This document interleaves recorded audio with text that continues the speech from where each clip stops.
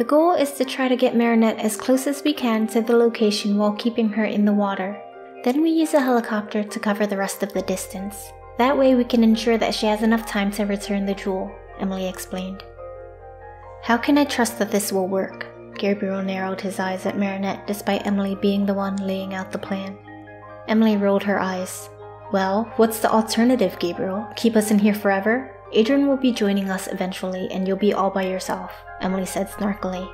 Gabriel's frown deepened and he looked over to Adrian, who stood to his left. The boy also had an annoyed look on his face, mirroring his mother.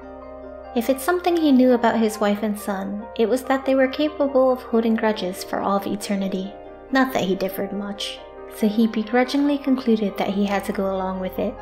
There's no guarantee that it'll work, but it's the only idea we have, Marinette said truthfully. If it doesn't work, I'll probably die before I can get back into the water, so you won't have to dirty your hands by killing me in retribution. That should be good enough for you, shouldn't it? Gabriel turned his attention back to Marinette. He supposed this was the first time he had a civil conversation with her. The last time they spoke, she was barely conscious and he was trying to get answers out of her. She was sassier than he expected and a bit reminiscent of Emily. It made sense that Adrian took a liking to her. Adrian was distraught by her words and he almost didn't want to go through with the plan. According to her, the 3-day time limit didn't reset, so that meant that their previous escapade had shortened her time considerably. She had only about 4 hours left. It would be tricky with the limited time, Gabriel hummed as he thought about the logistics of the plan. And who's to blame for that? Adrian glared at Gabriel. If he had just put her in the tank after finding them, they'd have another full day at their disposal. Gabriel cleared his throat before ignoring his son and continuing. I did some research on this village and had some people scout the area. It hasn't been inhabited in quite some time. The surrounding terrain is rugged and overgrown. The temple in question is at the summit of the nearest mountain, but is densely surrounded by trees. Landing with the helicopter is not possible without a decent clearing in stable ground, he explained. It doesn't need to land. We can get equipment to descend while the helicopter hovers. Though this does pose some issues with fueling if too much time is spent in the temple, Emily said. God, I feel like this is some bad action movie we're planning. She pinched the bridge of her nose. How long can the helicopter stay in the air before needing to refuel? She asked. Depending on external conditions, around 5 hours. It'll take almost 2 hours to get to the temple. There would be no issue if we could land, but if the helicopter needs to stay suspended in air, then the longest we can wait is 45 minutes. Any more than that will be too risky and we'll need to head back to refuel. Gabriel directed his attention back to Marinette. Either way, you're as good as dead if the supposed curse isn't broken. Marinette nodded. She was filled with nerves at the prospect of things going completely wrong, or even completely right. She never imagined that she would ever be free from the curse. What would she do with herself if she became human again? It honestly scared her. Then we proceed once I finish with all the preparations, Gabriel said. He nodded at the other three and left the room. Adrian let out a breath and gave Marinette a nervous smile. He was trying to be optimistic about the whole matter, but it was hard when every outcome except the best outcome would ensure her death. She seemed to sense his worry and returned his smile with a reassuring one. Don't worry about me. The most important thing is that we can return you and your mother back to normal. I'm just anxious that the curse might not be lifted. It would be devastating if their plans were all for naught. Let's just hope that those gods that your people worshipped have some mercy, Emily prayed. No matter how thoroughly something was planned, things were always easier said than done. Just like how she was brought to the Agreste mansion in the first place, Marinette was transported on a cargo jet within a small tank. To avoid any more individuals from knowing of her existence, the same crew was hired. Whether they were trustworthy or if Gabriel had blackmailed them into keeping their mouths shut, she didn't know. Adrian, Gabriel, and the head scientist also went along, and as much as Emily wanted to go, she had to stay in the water in the safety of their home. But as a precaution, Gabriel had placed her in a small open tank so that she wouldn't drown should the curse be reversed. They had flown to the closest airport to the abandoned village where they had a helicopter prepared and ready to go. Even though Marinette knew that she was nearing the end of her time and that the pain would return the moment she got out of the water, she was still unprepared for it. Adrian helped her out and gave her towels to dry, but as her body dried and her legs formed, she doubled over in agony. Her insides felt as if they erupted into flames and her head throbbed so immensely that black spots invaded her vision. Adrian quickly lent her his support and held her steady. "Can't we do something about this?" Adrian turned to his father and pleaded. "That will have to wait. We have to get to the helicopter first," Gabriel replied. Adrian bit his lip and reluctantly heeded his father's words. They were running on limited time after all. He grabbed the wool cloak they had prepared and wrapped it around her before lifting her and placing her into a wheelchair. They quickly made their way to their second mode of transportation. Marinette clenched the arms of her wheelchair tightly. It served as her only grip on what was happening around her. As soon as they were all situated in the helicopter, Gabriel ordered the pilot to take off. Adrian was seated beside Marinette and across from Gabriel and the scientist. He worriedly laid his hand on top of hers. He was sure the trembling he felt was from her and not because of the motion of the helicopter. Her whimpers were drowned out by the noise, and he almost felt thankful for that. Gabriel nodded towards the scientist, and the man stood, briskly walking over to some supplies that were sitting off to the side. Adrian watched him rummage through what looked like medical equipment. When he gathered what he needed, he pulled on a pair of gloves and approached Marinette. Adrian immediately straightened and stared at him with wariness and suspicion. "Don't worry, I'm just going to place an IV and administer some anesthesia to see if it helps her." "It won't be much since we do need her to be conscious," the scientist said. Adrian watched the man take Marinette's left fist, examining it. Her veins were as clear as could be from how tense she was. Taking an alcohol pad, he wiped her fist and prepared the needle. Adrian turned away, having never been fond of needles. "Done. Now to administer the medication." Adrian turned his attention back to Marinette while the scientist hooked up the anesthesia. Within 30 seconds, he could see her furrowed brows relaxing a little. Her eyes opened slowly, but she still looked quite dazed. "Has the pain lessened any?" the scientist asked. "Yes, a bit," she replied shakily. The 3 other passengers let out a breath of relief. If they could keep her sedated enough to ease some of the pain, but still have her conscious of what she had to do, then things should work out favorably. They arrived at the temple after about 2 hours, and Gabriel directed the pilot to hover over an area where they could safely descend. Adrian was never one to be scared of heights, but he was filled with nerves at the idea of rappelling down to an unknown area. Both he and Gabriel had taken a 5-day course in preparation, but training was always done on open and sturdy ground. He geared up with Marinette strapped to him, and with Gabriel's aid, descended to the temple below. When they reached solid ground, he relayed to Gabriel through a transceiver that they safely landed. Gabriel directed the pilot to stay put as long as possible, and they patiently waited for the 2 to return. After unhooking from the rope and unstrapping their harnesses, Adrian hoisted Marinette onto his back and proceeded to enter the temple. He hoped that it wasn't like one of those temples in the movies with all the hidden traps. But from what Marinette said, villagers went there to pray, so it should be rather safe. The biggest concern was structural hazards from the age of the temple. "Do you know the way to the other jewel?" Adrian asked. He wanted to hurry before the lingering pain medication wore off. Marinette nodded and began to direct him. As he walked, he took the time to observe his surroundings and made sure to watch his steps. Vines covered the walls, and broken and crumbled stones lay scattered everywhere. He didn't have to use his flashlight because of the light that streamed in from the windows. Marinette had him ascend a few staircases, but the temple was fairly straightforward. The prayer room was located at the very top, and Adrian could spot the altar that stood at the back of the room. Adrian walked towards it and noticed the black jewel that rested on the altar, with an empty groove next to it, which he surmised was where the red jewel was supposed to be. He placed Marinette down and helped her over to the altar. She unclasped the pendant around her neck and held it shakily. It was the moment of truth, and she couldn't help but be nervous.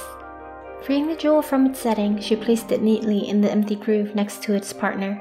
A bright pink light came forth and made them both close their eyes from the brightness. It swirled around them before dispersing out of the windows of the temple. When the light died down, they slowly opened their eyes and looked at each other questioningly. Did it work?" Adrian asked. Visually, they were both human, so it wasn't possible to tell. But if the curse was lifted, that meant that Marinette should be feeling much better. "Are you still in pain?" Marinette trembled and brought her hands up to her mouth, tears beginning to gather in her eyes. She shook her head hesitantly. A big smile grew on Adrian's face, and he scooped her up into a crushing hug.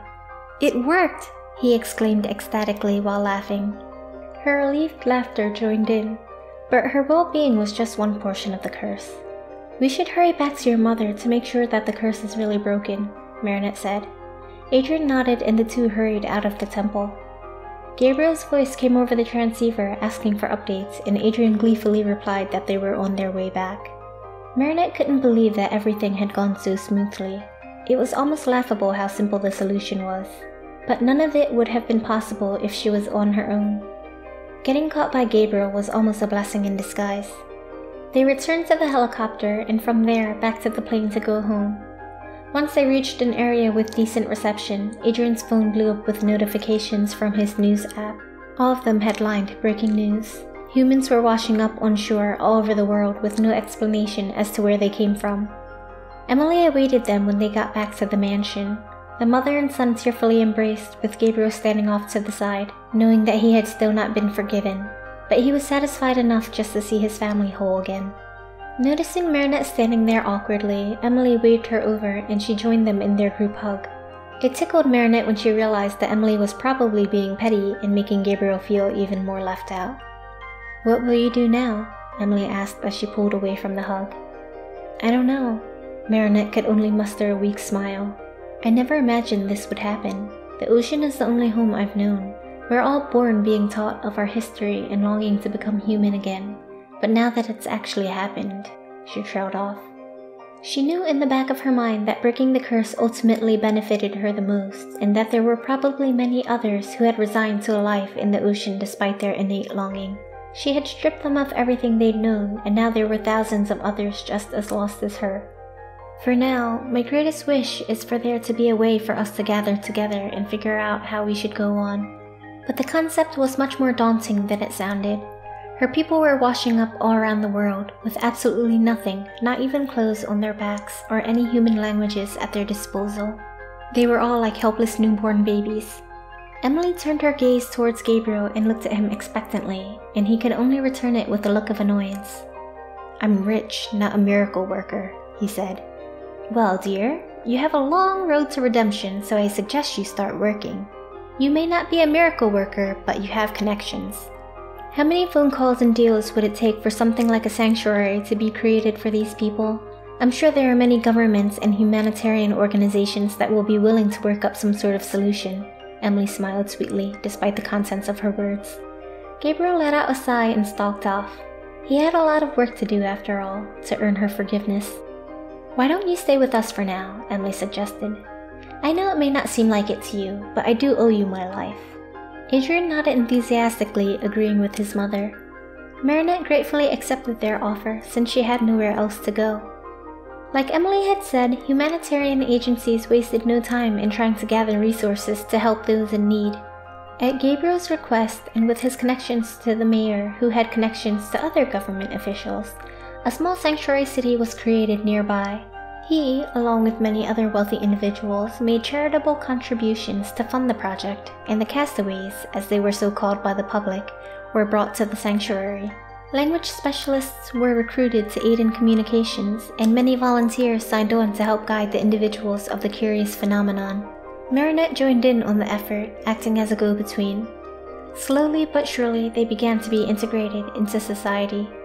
Theories of what happened, from aliens to brainwashed cult, continued to make its rounds. Marinette didn't pay it any mind and was just happy to see that things were working out. With her new responsibilities, she decided to settle within the sanctuary, much to Adrian's disappointment.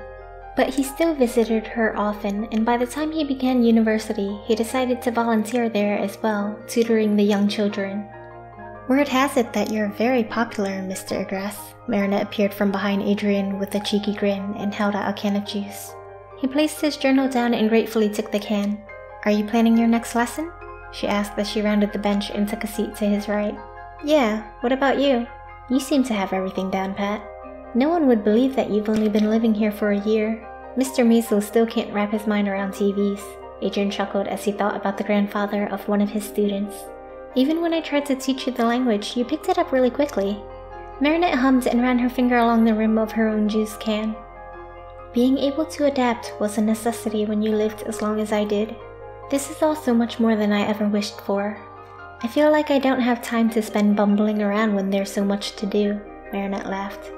She leaned back and looked towards the sky, the scene so different from what she was used to. but I think everyone is trying their best and everything will be okay, even if I'm not around.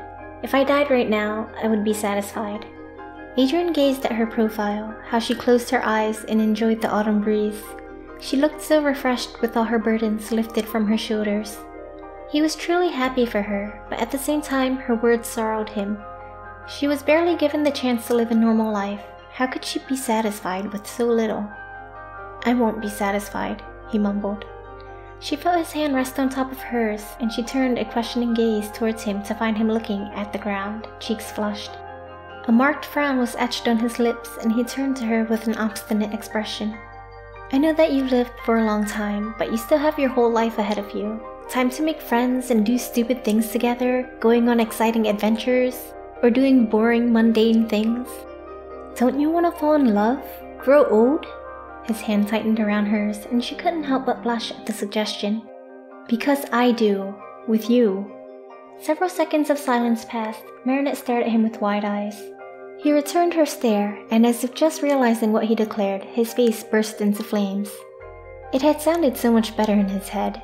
He hadn't meant to make such a passionate and public confession, and he whimpered in embarrassment, hoping that no one was around to witness it.